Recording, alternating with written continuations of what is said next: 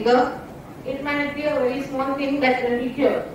So the earlier you go, the better your intervention for your treatment will be, and the better your prognosis will be. That is, the better your recovery. The faster you recover, the way you manage your problems will differ based on how fast you approach your consultant. Right? So the next one is face masking. Face masking is nothing but sometimes you're angry, you're smiling, or you're happy, you want to express something, but still you will not have any expression on your face. Expressionless face to any emotion that you have is called a masked face. Right? And then tremor is nothing but you hold an object in your hand, or without an object in your hand, you tend to see a shiver, or you tend to drop the object because of the shiver. It might be of two things. One, you see the tremor and you're afraid you drop the object. Second thing, there's really a tremor, there is loss of grip or grasp, due to which you're leaving the object down. So this might happen in these two ways, and how you address it again matters. So reaction time. Somebody is calling you from a distance, and you're walking towards them, and somebody calls you. Your reaction to that person will slow down. As in, I ask you a question. What is your name? You just pause, you freeze, you think, and for you to respond, it will take time. So these are the main symptoms that you notice. What are the early signs? Let's see the early signs of Parkinson's. As I told, tremor, it's of two things. One, because of the confidence, you see the tremor, you're afraid you will leave the object. Two, really there is an issue in your grip, grasp and strength. That is why you're leaving the object. Two things. The next is change in handwriting. Most of you will be working or retired. You daily have a habit of writing something down. So when you notice your handwriting, there will be a change. As in the way you take your strokes, or the way you do your writing pattern, that changes. It might not make a big difference, but then the intention of handwriting is to understand your normalcy in writing. Right? The next is trouble moving. As told, somebody is calling you, you want to walk faster, or you tend to walk slower, but now you are walking faster as if gravity is pulling you and you are not able to stop. When you are trying to stop, there is a feeling of fall. You tend to fall down, or you think you're losing your balance. That is when you are supposed to address it as quick as possible. Right? And then voice changes. Everybody knows your own tone. How you speak when you're angry, how you speak when you're happy, or when you want to express something. You know your voices, you know your tones. But when you notice the change in your voice, as in my voice, I am a loudspeaker. Somebody calls me a loudspeaker sometimes. So, but when I'm trying to speak louder and I'm not able to do that, and when I'm seeing that change, that is when I address them. That is when I reach my consultant that I have this issue, I want to address it. Immediately go as early as possible. Please go to your consultants and address the issues. Right? Stooping or flexed posture is the most common thing in Parkinson's.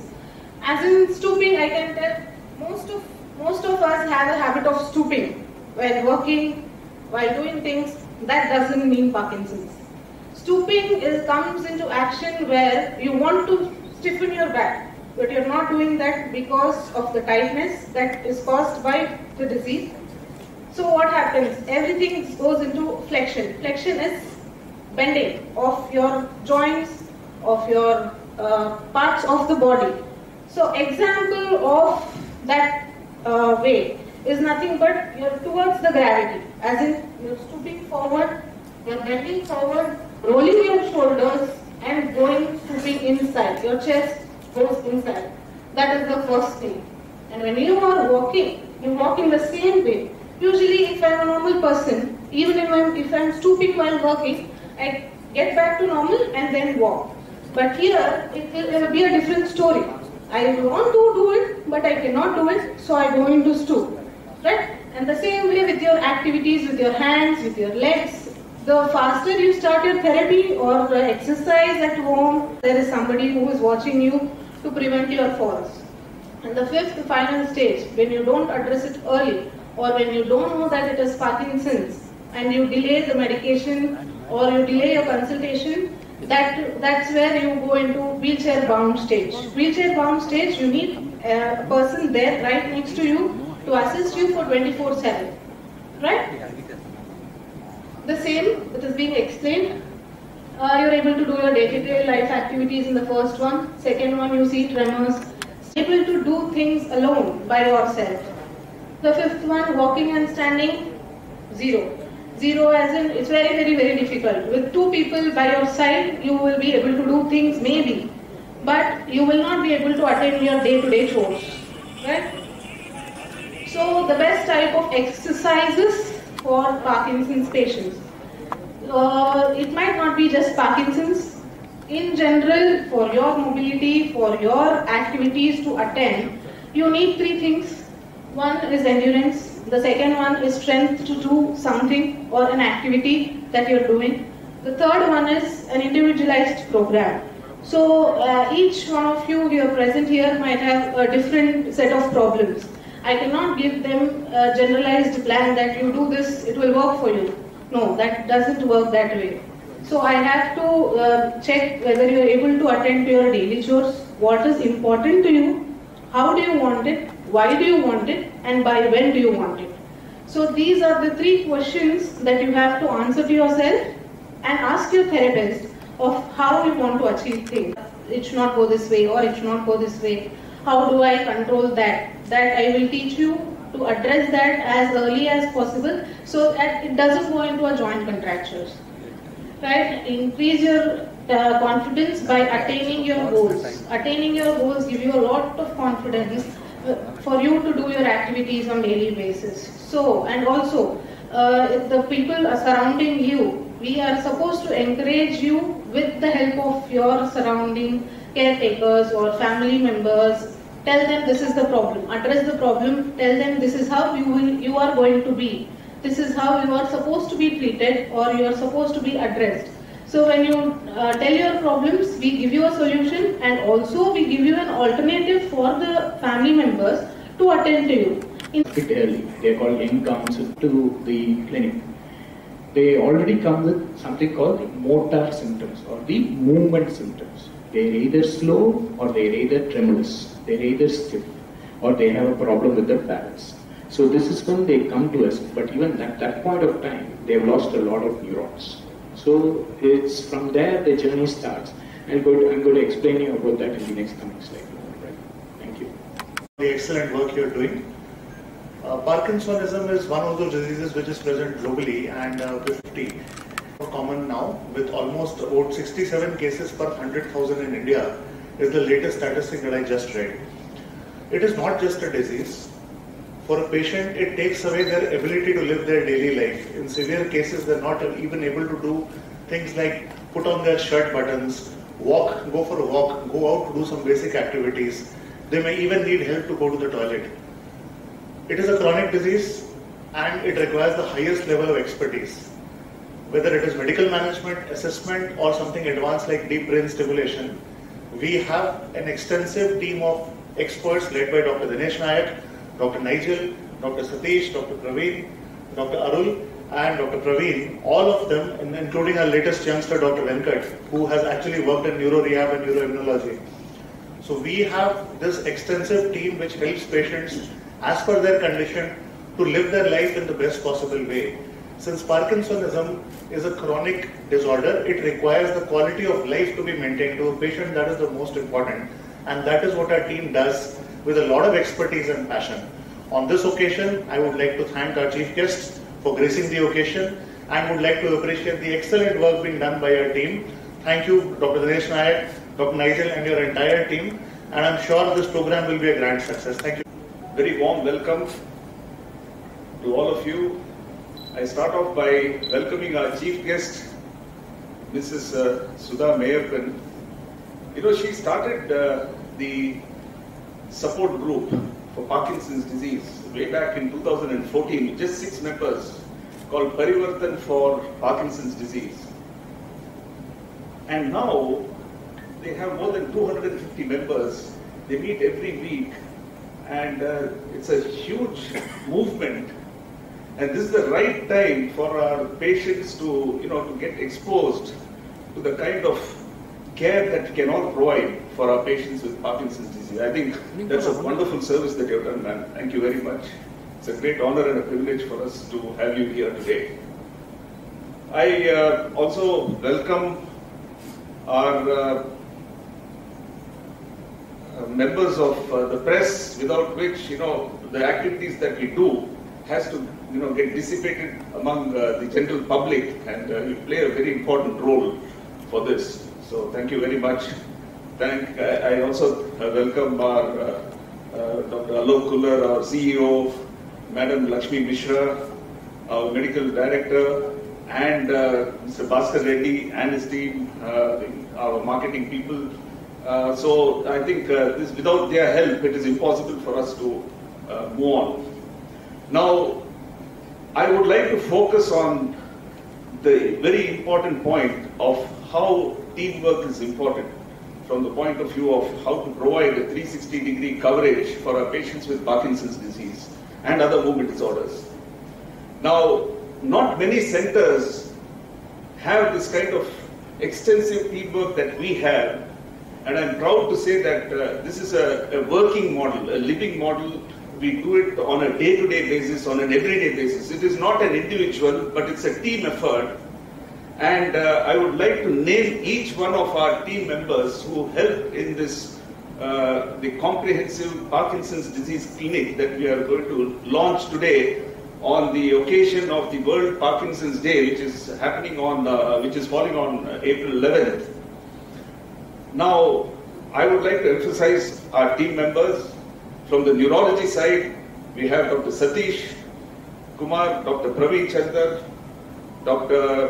Venkatraman, who's going to lead the Parkinson's disease clinic itself, and Dr. Lakshmi Narayan, our pediatric neurologist and epileptologist. So all of us work together. Our neurosurgery is headed by Dr. Nigel Symss, Dr. Arul is there, Dr. Chamandeep is there.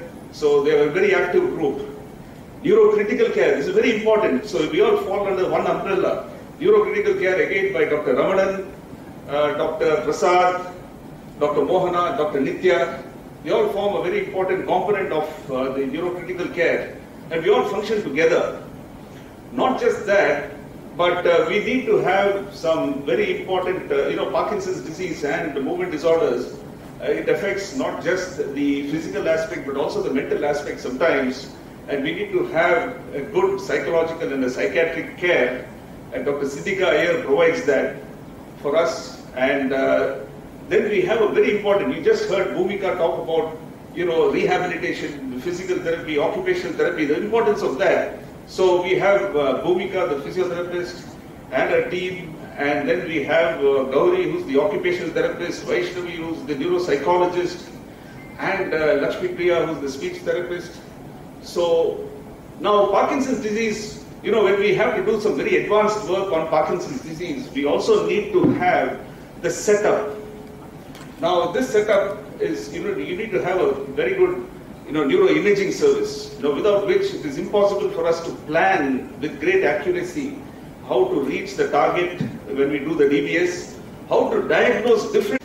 And it also is not possible without our management led by Dr. Alok and the marketing team to put up such an event of launching a comprehensive Parkinson's disease clinic. And it's always a special event when it's graced by the press and the media people. Thank you all. So much of my, is there a presentation which will show? Yeah. So much of my talk has been already introduced by the previous speakers, both the CEO and my head of the department. So it just makes it easy for me to reiterate the things which we are about to see. So my talk is about why we need a comprehensive care system. when we see a Parkinson's disease person, it's not just the medicine and the effect. We need to just see him as a holistic. He's a human. He's not a person where we give the medicine, see the effect. It's not a system. He's a human. And the human has a lot more demands than the medicine output. So we need to, so just an introduction about the Parkinson's disease, some of which slides have already been covered by Bhumika in her previous talk. You know that, now this slide, what I'm going to modify and say is, when we see a Parkinson's person from outside, we see that the person will have a tremor, he may be slow, he may stoop, but that's not only what he undergoes. That's something which we see, but so there's some things which may trouble him or her more than that.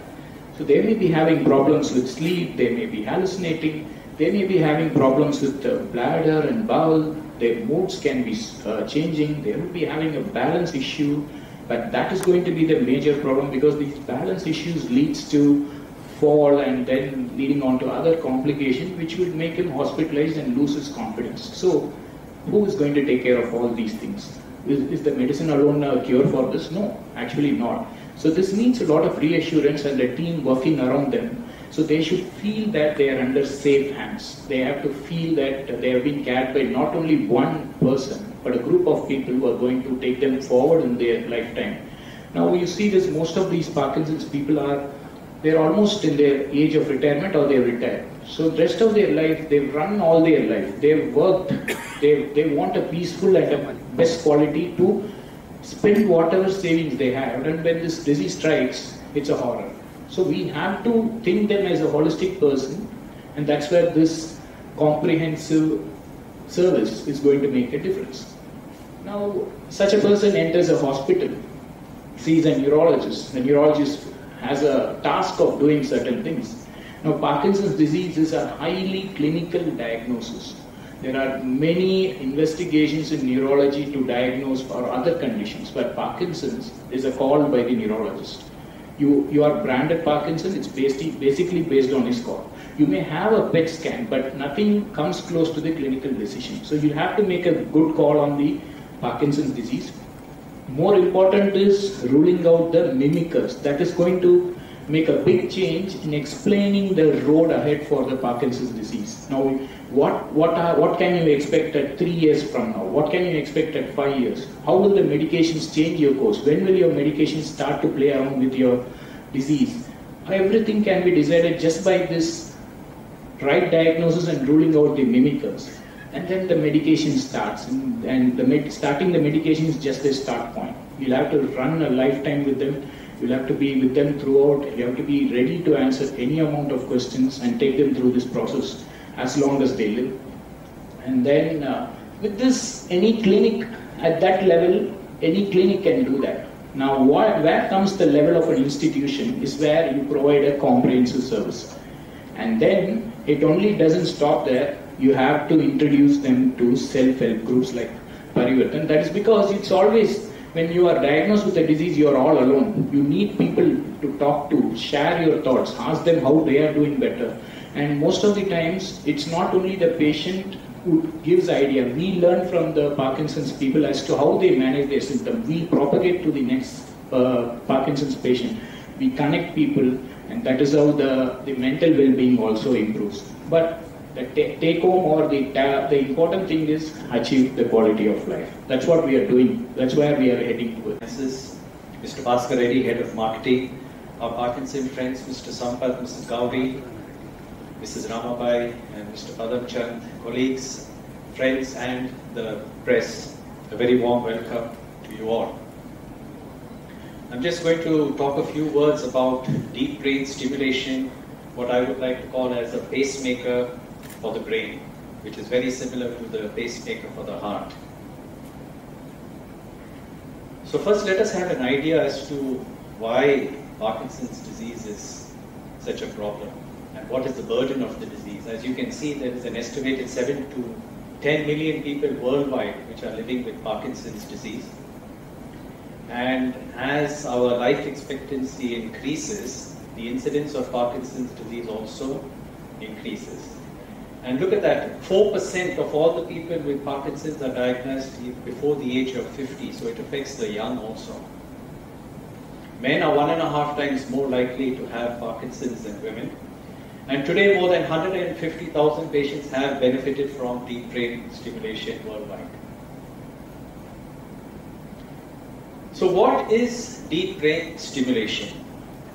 So it is basically 2 electrodes which are inserted into the brain.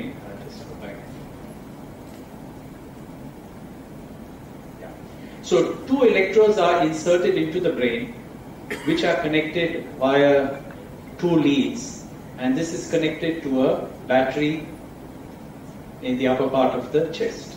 So this is what it basically consists of. Now these 2 electrodes in the brain, when the battery is on, it jams the abnormal signals in the brain, what we call as hijacking, and activates the failing system. So what are the benefits of deep brain stimulation? It improves the motor performance by more than 70%, and it reduces the medication by up to 60%, and thereby reduces the side effects from the medication. And overall it improves the quality of life. Now why is it such a problem? Because as we mentioned earlier, you see how much it costs, from loss of work, treatment, social security, loss of income. It costs the United States nearly 25 billion per year alone. And as you see from this slide, as the life expectancy increases,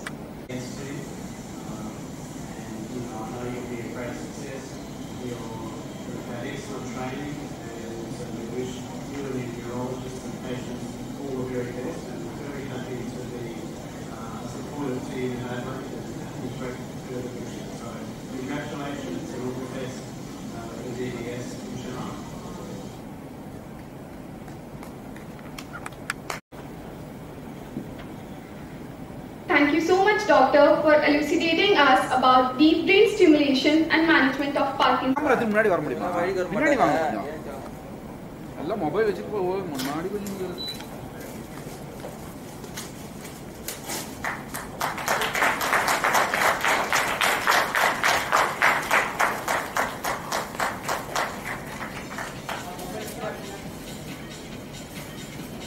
Mobile கொஞ்சம் பின்னாடி வாங்க. Sir கொஞ்சம் ரைட்ல போய்டுங்க. Sir mobile கொஞ்சம் பின்னாடி போங்க. கால் கடிச்சறது.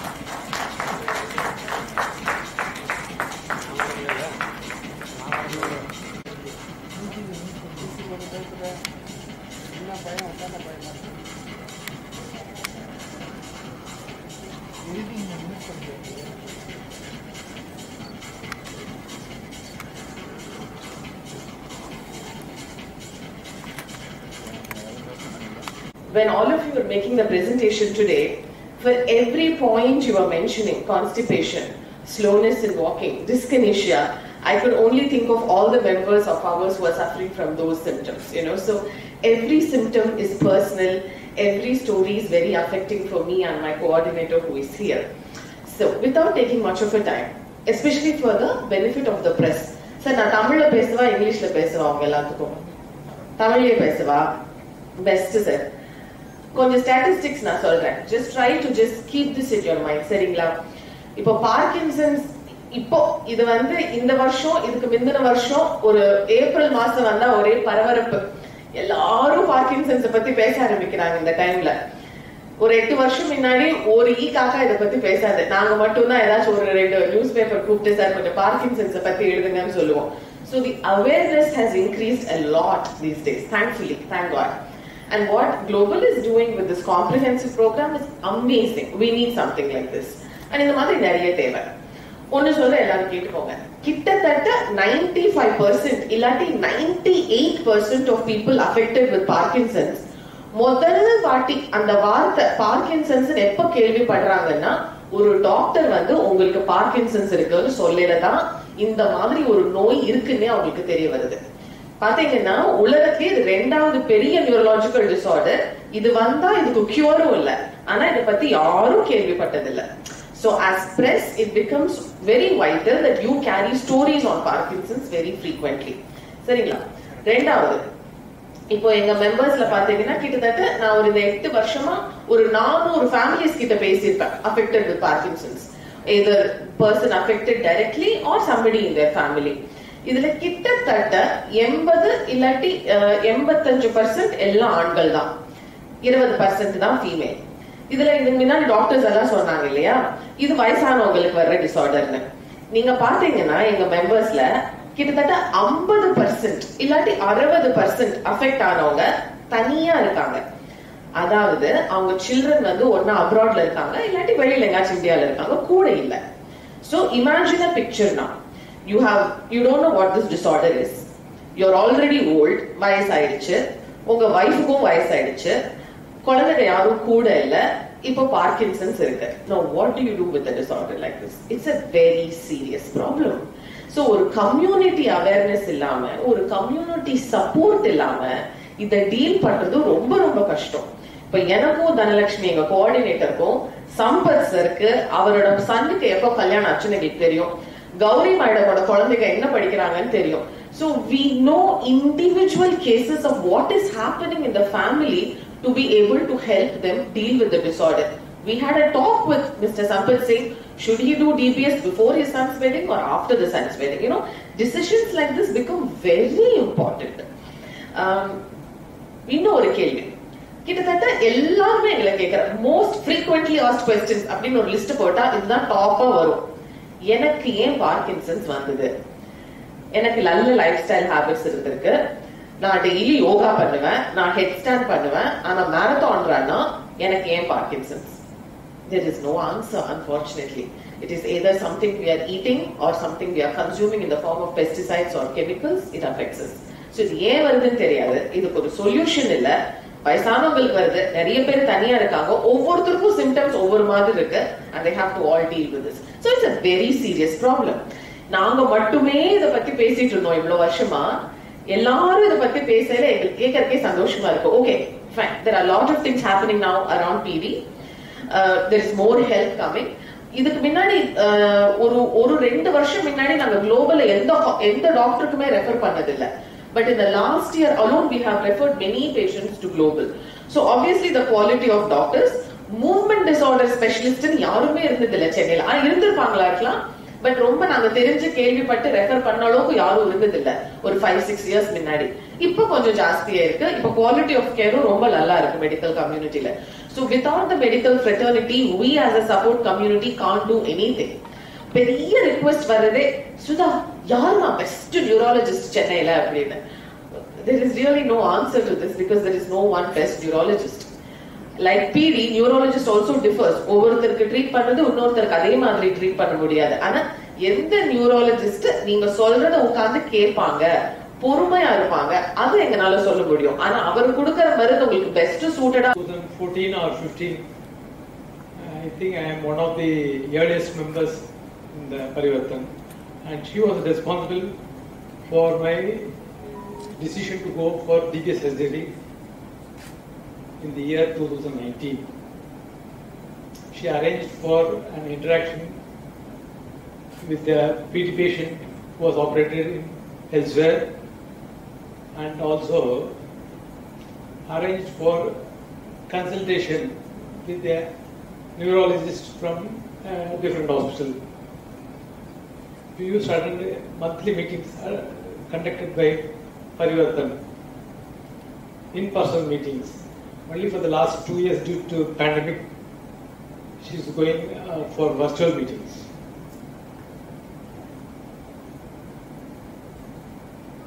Regarding quality of life, improvement in quality of life, I must say that DBS surgery has done tremendous changes in my life. You saw me walking to the staircase, to the dais.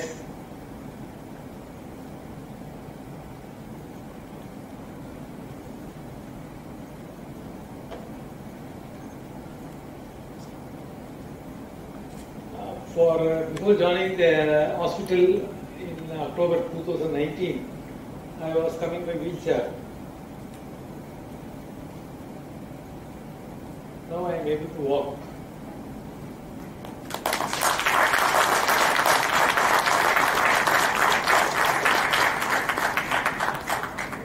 Earlier, my head was moving like anything, and movements were more.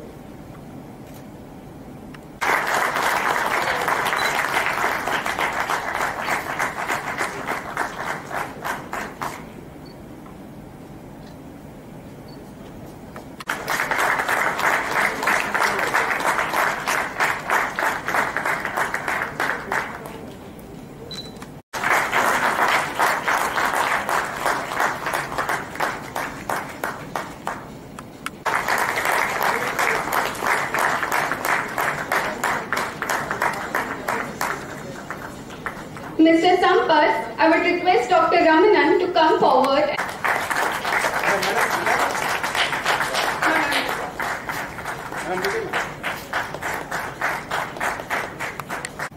Sad to say that. Then my neurologist suggested Hyderabad or Bombay or Kerala, Chitrakarana. So I chose Hyderabad, and I should thank Dr. Rupam Morgohain there at Nizam's Institute, who evaluated my husband, and he was a fit candidate for DBS, and he underwent DBS at NIMS. And the surgeon was Dr. Manas Panagreli. And after that, I would say my husband remarkably had improvement. Post DBS, he was actually leading an independent life. And after that, of course, we had a non-chargeable, rechargeable DBS at that point. Or a non-rechargeable battery. If you are using a rechargeable battery, which has got a lifespan of about 15 years, the cost will be approximately 15 lakhs.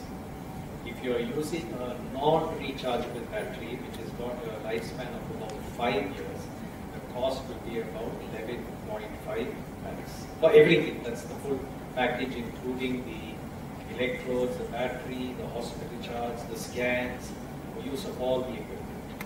That is the cost. You charge your battery for the stimulator, and that has got a lifespan of about 15 years. So after 15 years, you have to change it. So 5 years versus 15 years. Hospital package. It costs around 4.5 lakhs for the battery, rechargeable. The non-rechargeable battery is cheaper. The rechargeable battery costs 4.5 lakhs. So how much he has to spend for hospital? For the hospital package will be around 1 to 1.5. So totally it will be around 5.5. So subsequent surgeries will be cost lesser? Yes, subsequent surgeries will be much less. It's only the initial surgery costs the highest. The subsequent surgeries after many years is much less. How much it will reduce? That's what. It's simple like headache and fever. After few doses of medication, it disappears. It requires a lot of programming, continuous follow-up, not by one individual or one specialist. If you look at the battery of specialists, there are 8 to 10 specialists are involved to giving us best of the best clinical outcomes. And thank you so much for trusting us. And third, importantly, the program director, Dr. Dinesh Nayak.